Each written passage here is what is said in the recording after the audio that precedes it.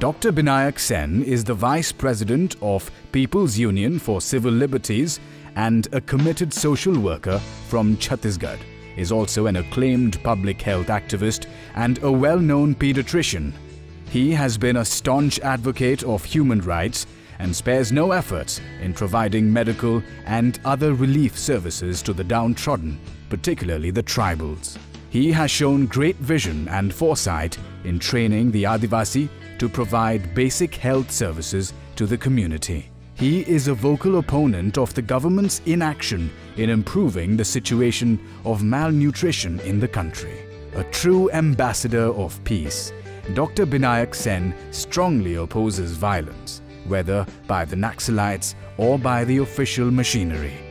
It's an honor to welcome a truly committed activist like Mr. Binayak Sen to the 3rd Bharatiya Chhatra Sansad.